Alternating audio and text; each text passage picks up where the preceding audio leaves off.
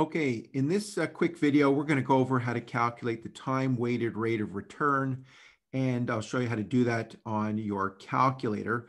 But just a real quick point here, okay? I mean, looking at this formula, it looks pretty intimidating to be able to use this. So we'll go through, how to use the buttons on the calculator. And now, just to set the context here, this is looking at calculating rates of return or expected returns.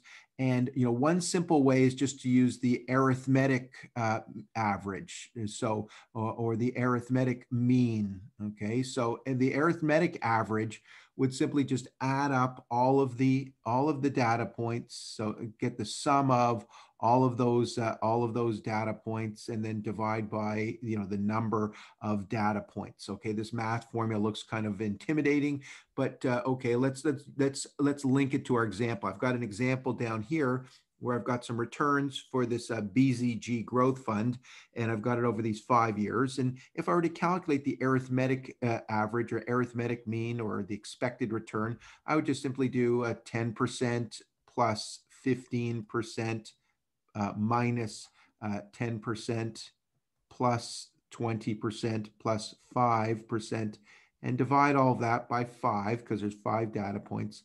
And if I did this, I would get an arithmetic average of 8%. And, in theory, this is nice and easy to use, but, if there's a really large outlying number, that's really going to affect this arithmetic mean. So a better measure to use is the geometric mean, or the time-weighted rate of return.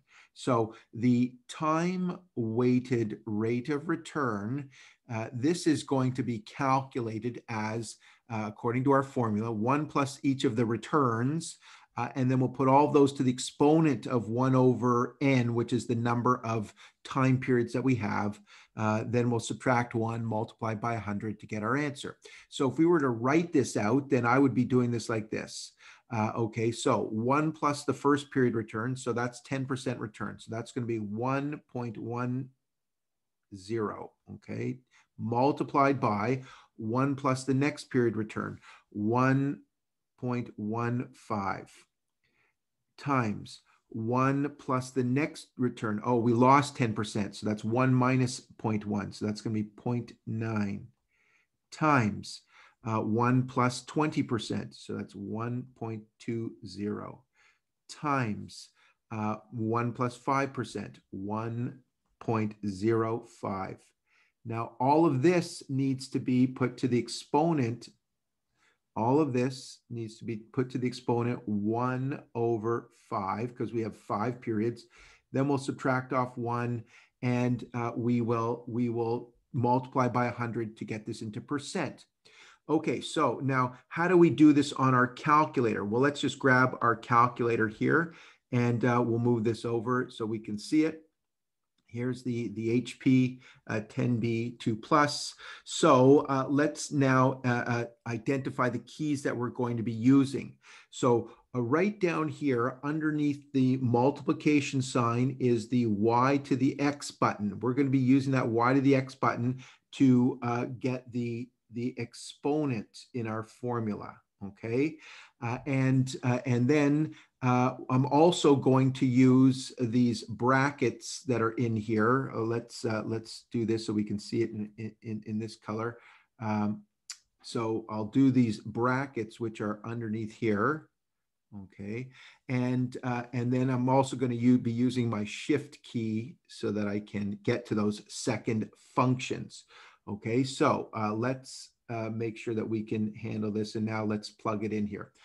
Okay, so we'll do the math here. So let's just do this. 1.1 times 1.15 times 0.9 times 1.2 times 1.05 equals. So now I have this calculated inside here. So I've got one, so I've got this is equal to 1.4345. And now this is to the exponent 1/5. And then we will subtract off 1, multiply by 100. So now, how do I do this part right here? Okay, this is the tricky part, getting this exponent to the 1/5.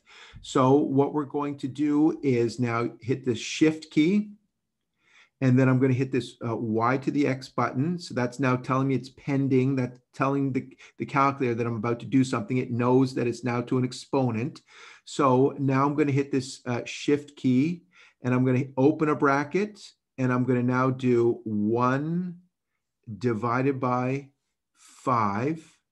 And then I'm going to hit the shift key, and I'm going to close the bracket, and then I'm going to hit equals.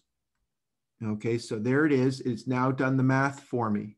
And of course, you may already know that 1 divided by 5 is 0.2, and you could enter that. But what if it's a different fraction? So this now gives me 1.0748. I'll subtract off 1. So this is going to give me 0.0748. And now if we multiply by 100, this gives us 7.48%, which is our answer that we can see down below. So I think that this is a quick way to do it using this calculator, and I think you should be ready to handle that kind of question. I mean, it may show up as a trivial kind of question, but there it is. Here's our answer here, 7.48. Okay, so I hope you found this helpful, and we'll end this here.